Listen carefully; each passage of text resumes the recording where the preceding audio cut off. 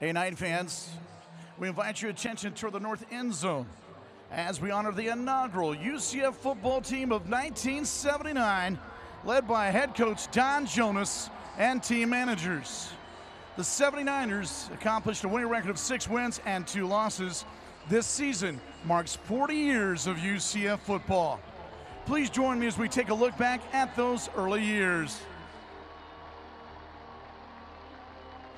The 1979 team had 4 UCF Athletics Hall of Fame members: head coach Don Jonas, Billy Giovanetti, Dan Burke, and good old 44 Michael O'Shaughnessy.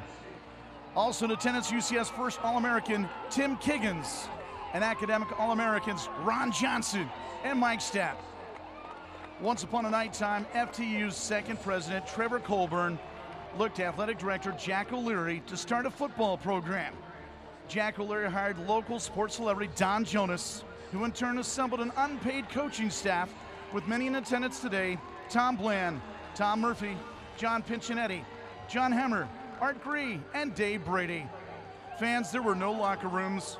Players had to bring their own cleats, and practices were on the old golf driving range. Only with the help from local businessmen donating and fundraising were they able to buy uniforms and equipment. A special thank you goes out to all of the donors, sponsors, and community friends whose support was critical to starting UCF football. Night Nation, on your feet. Let's hear it for the 1979 UCF football team for beginning the tradition of football here at UCF. Fans, say it with me. Go Knights! Charge on!